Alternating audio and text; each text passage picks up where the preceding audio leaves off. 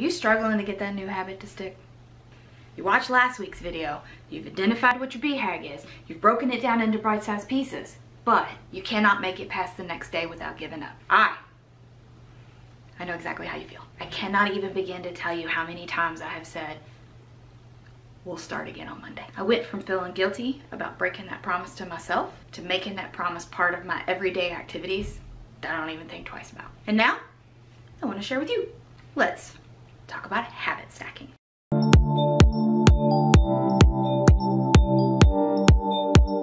Welcome to my channel. If you're new here, my name is Jaime. This channel is all about us ladies rediscovering our spark and finding our inner badass.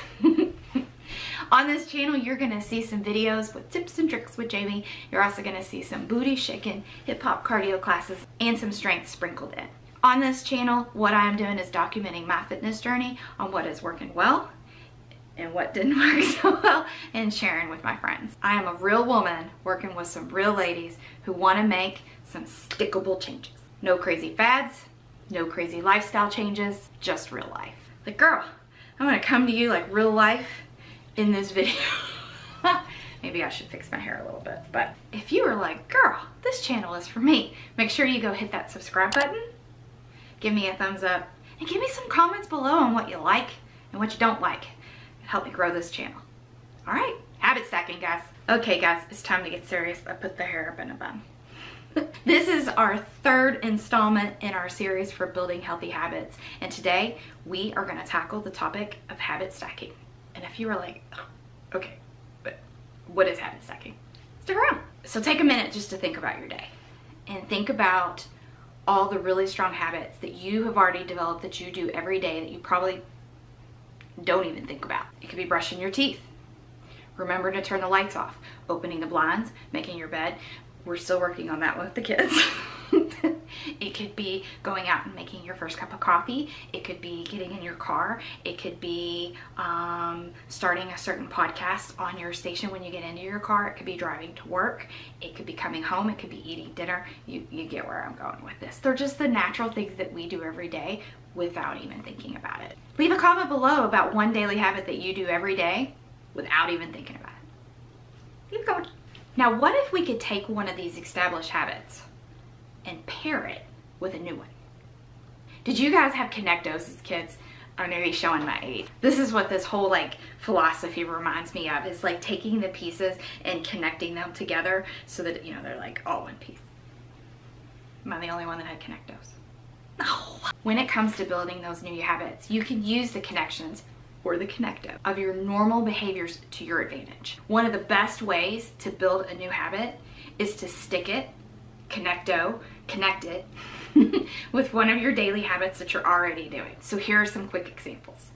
After I have my morning protein shake, I will take my bite. The protein shake is a normal habit that I do every day without thought, and now I tag my multivitamin with it. Or how about right before I get into bed, I plug in my phone. One cool one that we've kind of started is once we sit down for dinner, as soon as we sit down to dinner, we ask all the kids, tell us one thing that you enjoyed today at school. Sometimes we get good stuff, and sometimes we have to remind them that we said one good thing. The primary reason that habit stacking works so well is that your current habits are already built into place. You have developed patterns and behaviors over all of these years that are integrated into your system and how you interact each day. By linking a new habit to that cycle that is already built into your brain, you're more likely to stick with the habit. Easy peasy, right? Are you like, okay, Jaime, that's great for these like onesies, twosies, but how do I connect these so that I can have multiple chains or longer chains in building that habit? So we're gonna try one out.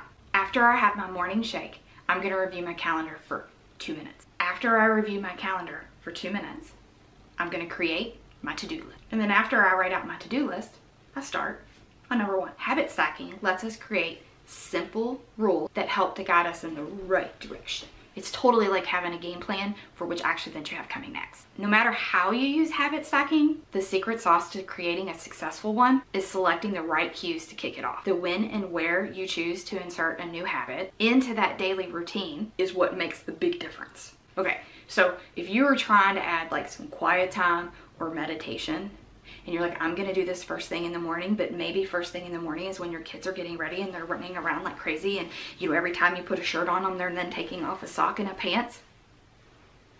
I'm just saying, maybe that wasn't the best time to plan for some mommy time with meditation. It's really important to consider the best time that adding that in will be the most successful. So, you know, you don't want to ask yourself to put a habit in when you might be occupied doing something else. Okay, so let's do this. I've got a couple tips for you. Tip number 1, find the right trigger. Now you're like, okay, find my trigger, got it. What does that mean? It means, where do you start? So right now, take a minute, brainstorm your current habits. These are the ones that you do every day without even thinking about it. So like brushing your teeth, getting dressed, taking the kids to school, eating lunch, taking a shower or a bath, turning off the lights, or getting into bed. Write those down. Got it? Okay. Tip number 2. You've got to find a cue that is highly specific and can be done immediately. It's really common for us just to select a cue that's just really vague, right? That's the easy thing. So let's go with one. So let's say I want to do squats every day. I'm going to add that as my daily habit. I want to do squats every day. And I decide that I'm going to habit stack this, that when I take a break for lunch, I'm going to do 10 squats. That sounds good, right? Then your brain gets involved. And then your brain goes, okay, so is this when you shut your computer down? Is this when you are in the lunch line? Is this when you have your plate? Is this when you heat up your food?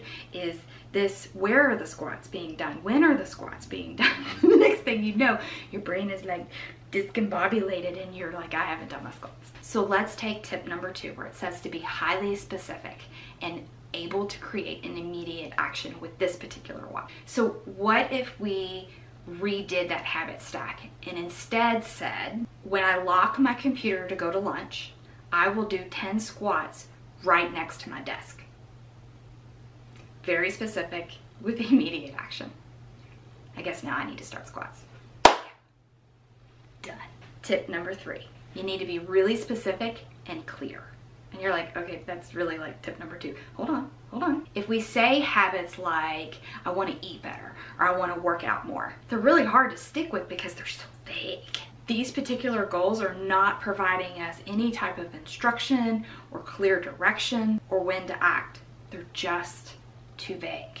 Also, it's important to be very specific. The more tightly bound you can take that new habit and put it with an existing habit, the more likely it is to be a success. Okay, so here's a few to ponder on. When I see a set of stairs, I will use them instead of taking the elevator. When I walk into a room full of people, I will introduce myself to one person.